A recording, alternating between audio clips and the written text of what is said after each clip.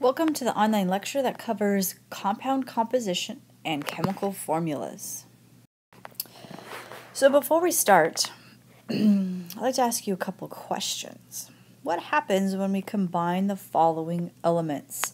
So here the first example is this silvery metal with this greenish yellow gas. Okay, and then down below it, we have this black kind of chalky stuff, and it looks like 2 vials of, doesn't look like there's anything in it, so it's got to be like clear gases. Okay. What happens when we combine the two, or the three? Well, you may have guessed from the title up on top, sugar and salt, that the silver metal was sodium, and the greenish yellow gas is called chlorine. And when you mix the two together, we get salt. Okay, sodium chloride. Down on the second example, the black powdery stuff is carbon, and the 2 vials of clear gas were meant to represent the gases hydrogen and oxygen. And if we combine all 3 of those together, if we react them together, we get sugar. Now we can see that the elements themselves beforehand are actually pretty dangerous, for our bodies. Like if we actually took in pure sodium or inhaled pure chlorine, it would be very toxic for us. But when they combine together in a chemical reaction, it makes salt, which is totally edible and actually our body needs. Same thing with the carbon and the hydrogen and oxygen. Pure carbon and would probably, make us sick to an extent. If we breathed in pure hydrogen all the time, we would die. And our bodies need oxygen, so that was a good one. But once we combine all those together, we react them together, it makes sugar, which is the sweetener that we use in food. Okay, it's also it's a sugar that our body uses to make energy. So we can see that when we have the elements beforehand, they have totally different properties than the compounds that they make in this, afterwards. So when elements combine to form compounds, their properties completely change, which is very cool, which is why we have such a variety of matter all around us. So it's very cool to think about that the elements, and there's 112 of them, well, 114 actually these days. All 114 elements can combine with each other in different ways, okay, to form different compounds, each compound having its own properties and its own chemistry, and they're all different from each other and different from the elements that compose it. Just like the sodium metal and the chlorine gas is completely different and has completely different chemistry than the sodium chloride, the table salt that it makes after we react the two. All right, so most of the substances and matter that we come into contact with in everyday life are actually compounds. Okay, very rarely do atoms actually are free in nature. In fact, some of the metals, some but not all, of the metals can be found free in nature, meaning not reacted with anything else. So silver and platinum are 2 that are found, pretty pure, and just the metals themselves. Although silver can react to make different compounds and such, but there's very rarely any atoms that are found by themselves in nature. Okay. In compounds, the elements are going to combine in fixed, definite proportions, whereas in a mixture, remember, they have any proportions whatsoever. Okay, so we got to think about this a little bit. All right, so everyday life is made up of compounds, and we also said that everyday stuff is also made up of mixtures. So what's the difference? Compounds are elements that have reacted together, okay, in definite fixed proportions. For example, water, the compound water, is always found as H2O. 2 hydrogens and 1 oxygen always combine together to make H2O. If we had H2O2, that would be a completely different compound, okay, not water. It's called hydrogen peroxide, and it has different properties and different chemistry than water, okay? So the fixed definite proportions are going to be helpful in figuring out what compound it makes. Now, a mixture could be any elements or compounds that haven't reacted together to make something new.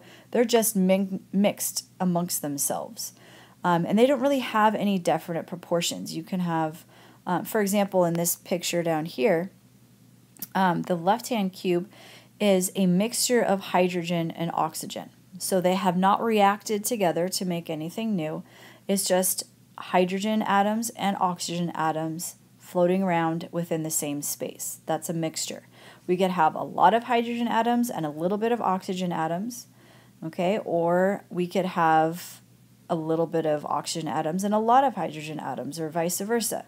So that is a mixture. It does not have definite proportions in it. The compound water, however, again, like we said, has those definite proportions of, for every oxygen atom, there are 2 hydrogen atoms attached to it. Okay, so that's the difference between a mixture and a compound. All right, so back in the 18th century, there's a gentleman named Joseph Proust who worked with compounds, many different kinds. He analyzed lots of different kinds of compounds, and he proposed this law of constant composition, in which he said that samples of a given compound have the same proportions of their constituent elements. Okay, so just like we said, or like I noted earlier about water versus hydrogen peroxide. Okay, water is always H2O, always 2 hydrogens, 1 oxygen. Okay, other examples here on this slide: methane. Okay. All samples of methane always have 1 carbon, 4 hydrogens. Okay? Oxygen atoms are always what we call diatomic gases. They are always found together as 2 oxygen atoms bound together. All right? Carbon dioxide, all right, is a compound that is always found as 1 carbon attached or bonded with 2 oxygens. And like we've said before, the H2O, the water, is always 2 hydrogens and 1 oxygen. So he analyzed a ton of different compounds around him and found that they always have the same proportions of their constituent elements. If they have anything different, then it's a different compound with different properties. So we can put this law of constant composition to mathematical work as well. If we decompose an 18-gram sample of water, so if we have 18 grams of water, okay, and if we separate the atoms within the compound, okay, we will have 16 grams of oxygen and 2 grams of hydrogen. So we can express that as what we call a mass ratio, and this number here should be right underneath, like it is in your notes. So 16 grams of oxygen divided by 2 grams of hydrogen is going to be a ratio of 8:1. Okay, so the mass of oxygen is always 8 times greater than the mass of hydrogen. And that's for any sample of water. Okay, pure water, right? Nothing else added or anything in there. So if you take pure water samples from all over the world and you decompose, the sample, you will always get an 8:1 mass ratio of oxygen to hydrogen. Okay, same is true for the compound ammonia. Okay, if we, for example, have a 17-gram compound of ammonia, and we decompose it, we're going to get 14 grams of nitrogen and 3 grams of hydrogen. Remember, this should be right underneath it. Okay, so if we take a look at its mass ratio, and we do 14 grams of nitrogen divided by 3 grams of hydrogen, the ratio is 4.7 to 1. So that means any ammonia compound or any ammonia sample that we take from any part of the world, any lab in the world, if we decompose it, the mass ratio will always be 14, it'll always be 4.7 to 1. Okay, the mass of nitrogen will be 4.7 times higher than the mass of hydrogen within that sample. That's because there's always a constant ratio between hydrogen and nitrogens in ammonia. Okay, same thing, there's always a constant ratio between oxygen and hydrogens within water. That ratio is that the constant composition. So ammonia is NH3. Okay, and water, remember we said, was H2O. Okay, so constant composition law says that in ammonia there's always 3 hydrogens to 1 nitrogen, and in water there's always 2 hydrogens to 1 oxygen. All right, so here's an example for you to try. It's to prove the law of constant composition. It says 2 samples of carbon dioxide obtained from different sources are decomposed into their constituent elements. One sample produces 4.8 grams of oxygen and 1.8 grams of carbon. The other sample produces 17.1 grams of oxygen and 6.4 grams of carbon. Show that these results are consistent with the law of constant composition. So remember, the law of constant composition means that the mass ratios are going to be the same because we have the same number, the same ratio of atoms or elements within the compound.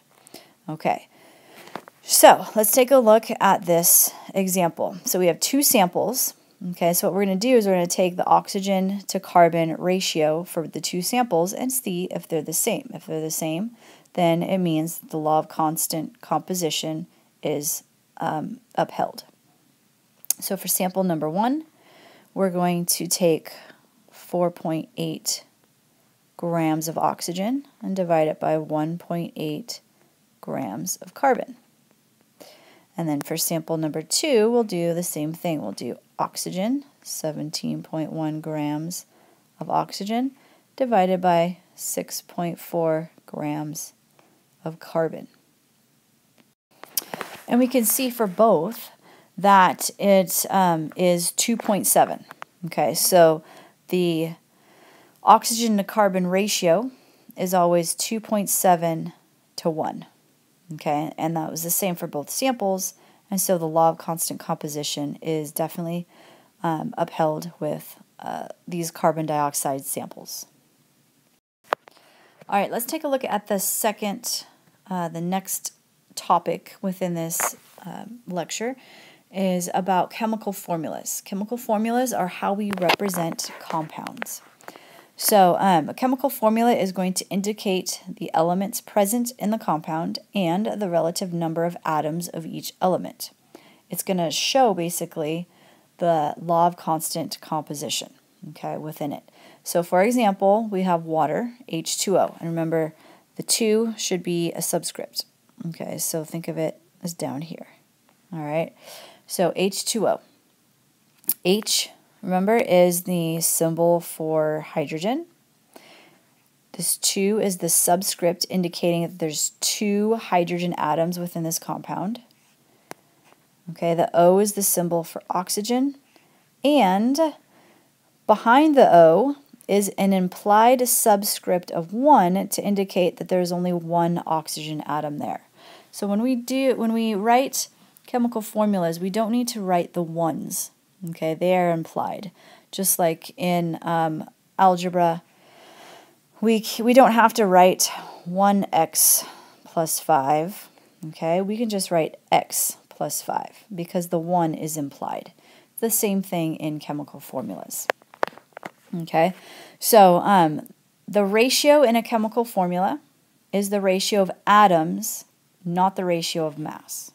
Okay, so even though in the law of constant composition we just did, mass ratios to prove that the two samples were the same, made of the same composition of carbon dioxide and stuff like that. In a chemical formula, the ratios are number of atoms.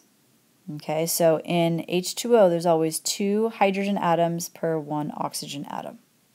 Okay, so the subscript in a chemical formula is definitely part of that compound's definition. If the subscript changes, the compound changes.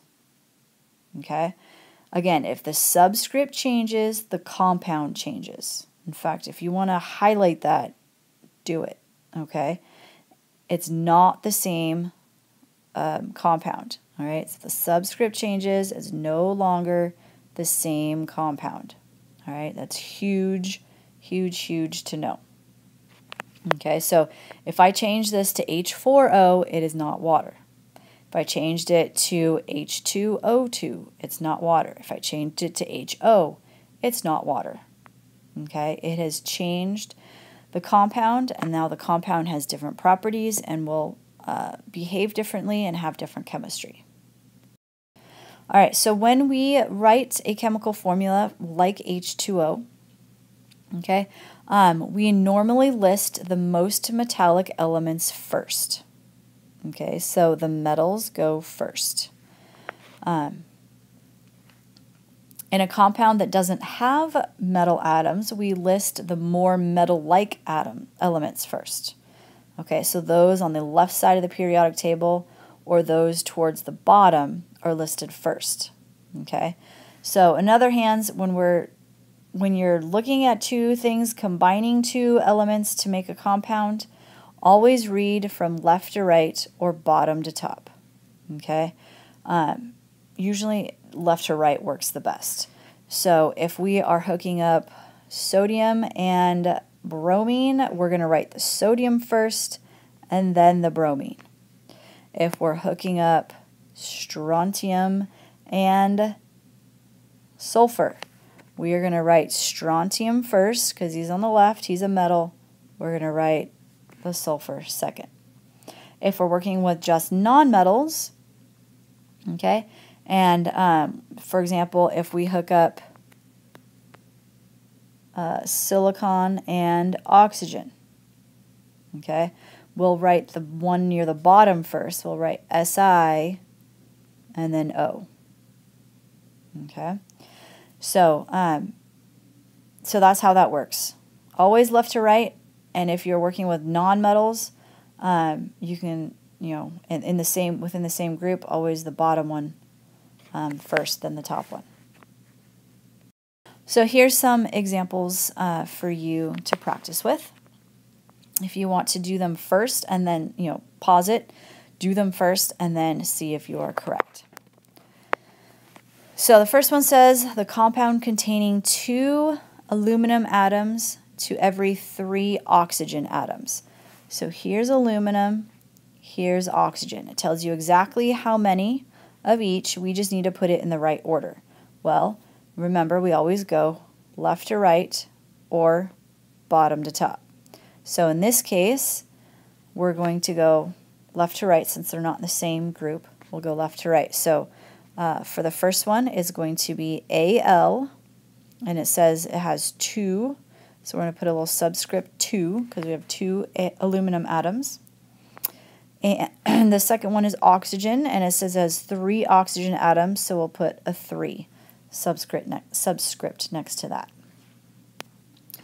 The second compound is containing 3 oxygen atoms, so we're going to do oxygen again, and for every 2, nope, just kidding, for every 1 sulfur atom. So this time they're in the same column. So what we're going to do, we do bottom to top. Sulfur goes first. There's only 1 sulfur atom, so we just leave it like that. We don't need to write the 1. And the oxygen, it says there's 3. So we put a little 3 for a subscript. The last example is a compound containing 4 chlorine atoms. There's chlorine to every carbon atom. All right. So these are not in the same group, so we can use the left to right rule. We'll start with carbon, and there's only 1 carbon atom. And then the next is chlorine, and it says there's 4 chlorine atoms, so we're going to write a 4 for its subscript. So that's how it works when we write chemical formulas. Oh, polyatomic ions, everybody's favorite. So some chemical formulas contain groups of atoms that act as an entire unit. Okay, so a little gang of atoms. They always stick together. And many of these groups of atoms have their own charge associated with them. So they're what we call polyatomic ions. Okay, and in your book, there's a big old list of polyatomic ions that you should become familiar with if you don't remember them from general chemistry in high school. All right, so here is an example of a compound that has a polyatomic ion in it. All right, so if we dissect this a little bit, we can see that Mg is the symbol for magnesium. And there's no number behind it because we have only 1 magnesium atom in this compound. This NO3, and please again remember that this 3 should be a subscript and this 2 should be a subscript. Okay, it is written like that in your notes sheet. The NO3, okay, is the symbol for what's called a nitrate group. Okay, the 3 means that there's 3 oxygens, okay, within the group. There's only 1, okay, so we have 3 oxygen atoms within the group. There's only 1 nitrogen atom within the group, okay. But overall, in the entire compound, there's 2 nitrate groups that have to react with magnesium in order to make this compound neutral. Okay, so the 2 means that there's 2 groups of NO3s that attach to magnesium. Okay, so that's how that works. So anything on the outside of the parentheses is going to mean that whatever's inside, there's double of. So let's see if you can use that concept to see if you can determine the number of each type of atom within this compound magnesium phosphate. And again, remember the numbers are supposed to be subscripts. So Mg3, PO4, and the outside number is 2. All right, so pause it, write it down, and then let's see if you're correct. All right, so here is the answer. We have 3 magnesium atoms because the subscript here is 3. We have 2 phosphor atoms because even though there's implied 1 here, there's a 2 on the outside of the parentheses. So we have to distribute that 2 to both atoms within the parentheses. So 2 times 1 is 2 for phosphorus. That same thinking goes with oxygen. 2 times the 4 oxygen atoms that make up the phosphate group within itself means that there's 8 total oxygen atoms in the compound. Okay? Because again, we've got 4 oxygen atoms within the polyatomic ion group, and we've got 2 of those groups within the compound. So that means 4 times 2 is 8. All right, so when we are representing compounds, there's actually 3 types basically of chemical formulas that we can use: empirical, molecular, and structural. A molecular chemical formula is the actual number of atoms of each element in a molecule of the compound. Okay, so for hydrogen peroxide, it's H2O2. 2 hydrogens, 2 oxygen. For water, it's H2O. Okay, so basically it's, usually what we use is the molecular chemical formula for things. The empirical formula is the simplest whole number ratio of atoms in a compound. Okay, so that's basically if you think about simplifying fractions, right? Back in math, if you've got 4 over 4, okay, is the same as 1 over 1, okay, or just 1, right? In hydrogen peroxide, the molecular formula is H2O2. But if we simplify those numbers, okay, we can get rid of those 2 and just have HO. That's what we call the empirical formula, okay? For water, on the other hand, we can't do that because we can't simplify it any lower than H2O, okay? There's no multiple, that would work. So H2O's, water's molecular formula and empirical formula are exactly the same. However, some compounds have a molecular formula and an empirical formula that might be different. And the last type of chemical formula is what we call a structural formula. And basically it's more of like a picture of how the compound is structured. That's why I call it a structural formula. So it uses lines to represent chemical bonds, and it shows the atoms in the molecule and how they're connected to each other. Okay, so for example, H2O2, the structural formula for H2O2 would look like this, where the hydrogen is bonded to an oxygen, okay, and that oxygen is bonded to the other oxygen, which is bonded to the other hydrogen. And again, we have H2O2.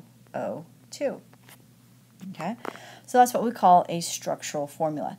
There's different types of structural formulas. We can have molecular models that are like 3D representations of the molecule. So it's basically kind of like a more high-tech structural formula. Ball and stick models, which represent the atoms as balls and the chemical bonds as sticks. We have space-filling model, in which it kind of looks like, it basically just looks like balls and no sticks because the atoms are filling the space between each other. So down here in this picture, A here is what we call the molecular formula. Okay, this is a structural formula. This one is ball and stick. And this one here is the space filling model. Okay, so that's what each of those represent. So you'll see in textbooks and lectures and stuff like that, representations of kind of all types of structural formulas as we talk about different compounds. Our last topic of this lecture is the molecular view of elements and compounds. So let's kind of go back to a previous lecture where we talked about the classification of matter. And we said that matter can be classified into elements, mixtures, and compounds. Looking at the pure substances side, we can classify matter as either elements or compounds. Okay, on the element side, it could be atomic, okay, elements or molecular elements. Okay, molecular elements are what we call diatomic gases. Okay, so they are elements that are always found as two together. Okay, so two atoms of that same element are always found together. They're never found individually as individual atoms, versus atomic elements can be found as individual atoms. Okay, so I kind of think about molecular elements as like Siamese twins. Okay, always found joined at the hip. Compounds can also be either molecular, which are usually made up of non-metal atoms, okay, or ionic, which is a metal and non-metal, okay, compound together. So let's take a look at each of these 4 different molecular views of elements and compounds and take a look at what they encompass. All right, so like I had said earlier, the atomic elements have single atoms as their basic units. So most elements are going to fall into this category. Okay, so most of the elements are going to be atomic elements where they are going to exist as single atoms as their basic unit. Molecular elements, on the other hand, do not normally exist in nature as single atoms, but are known as what we call diatomic molecules. Like I was saying before, they are diatomic molecules because they usually exist as 2 atoms of that element bonded together. All right, and there are 7 of them. And if you you may or may not recall from high school general chemistry, the Hofbrinkel, name, which is a representation of those elements that are found as molecular elements or diatomic molecules. It stands for hydrogen, oxygen, fluorine, bromine, iodine, nitrogen, and chlorine. Okay. If you can't remember Hofbrinkel, on the periodic table, if you start at nitrogen, okay, it makes a 7 on the periodic table, and hydrogen is up there in the corner. Okay. And the next time I've got a periodic table in front of us, I'll show you how that works.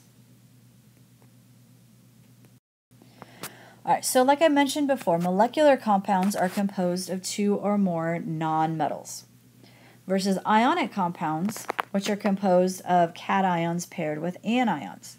Now remember, cations are metal atoms, anions are nonmetal atoms. Because remember, cations are going to lose their electrons to become positive charge. Anions are going to gain electrons to become a negative charge. And so when they transfer their electrons from metal to nonmetal, they create positive ions and negative ions that are going to attract each other to make that bond to make a compound. Now, ionic compounds are always represented by their formula unit, okay, which is the smallest electrically neutral collection of ions. Meaning that if we take this example, this is salt. Okay, salt we represent as NaCl, right? Now that doesn't mean that there's just one, like in a crystal of salt, it doesn't mean that there's just one gigantic sodium atom and one gigantic chlorine atom, okay? That's just the smallest ratio of ions in there, okay? So, like for example, if we had this little salt crystal, we're not going to say there's 23 sodium atoms and 23 chlorine atoms, okay? No, we're just going to simplify, okay, down to the least common factor and just say NaCl, okay? That means for every for every sodium atom, there's 1 chlorine atom, okay? There might be millions within a salt crystal, but it's always a 1-to-1 ratio, okay? So the formula unit is always the smallest ratio between metal and nonmetals, okay? Because remember, ionic compounds, they don't exist as discrete entities, okay? It's not just 1 sodium atom and 1 chlorine atom. It's a bunch of them in this huge 3D crystalline structure array. All right, so here is an example for you to try, okay? Classifying the substances as either atomic element, molecular compound, or ionic compound, okay? So why don't you pause it, try it, and then play it and see if you got it right. Okay. So we need to classify them as either atomic element, molecular compound, or ionic compounds. Okay, so we'll use those different colors in order to to represent them. So krypton, if we take a look at the periodic table, is right here. Okay, krypton is an element. It is not part of our diatomic gases. Remember, I'd show you the diatomic gases. So here's nitrogen. If we start at nitrogen and we make a 7 on the periodic table, okay, those are all the diatomic gases plus hydrogen over here. Okay, so we have our Hofbrinkel, H, O, F, Br, I, N, and Cl. Okay, or start at number 7, make a 7, and then add your hydrogen. Okay, so those are the diatomic gases. Krypton, not part of them. So krypton must be then an atomic element. Okay, which it is. All right, number 2 is cobalt chloride. Cobalt sits right here. Chlorine is here. Okay, so if we take a look, we have, remember, this staircase is going to divide metals from nonmetals. So we have metals on this side, nonmetals on this side. So cobalt is a metal, chlorine is a non-metal. That means we must be working with an ionic compound. Compound because there's 2 different atoms hooked together. Ionic because we have a metal and a non-metal. All right, let's take a look at nitrogen. Nitrogen sits right here. Okay, if we take a look, dun, dun, dun, dun, that is one of our Hofbrinkel diatomic gases. So that must mean that nitrogen is a molecular compound. Just kidding, a molecular element. Okay, it's just nitrogen by itself. He's not bonded to any different atom. Okay, but he exists as a diatomic element, so he is what we call a molecular element. All right, next one is SO2. Okay, so we've got sulfur and oxygen. All right, they are both on the non-metal side of our periodic table. So if 2 nonmetals come together, 2 different nonmetals come together, that is a compound. More specifically, that is a molecular compound. 2 nonmetals make a molecular compound. All right, and last but not least, we have sodium and a polyatomic ion. Because remember, if we've got more than one nonmetal hooked up to a metal atom, we're usually looking at polyatomic ions. Okay, so NO3 is what we call the nitrate group. It's a polyatomic ion. So we have sodium on the left, nitrogen and oxygen on the right. We have a metal-nonmetal combination.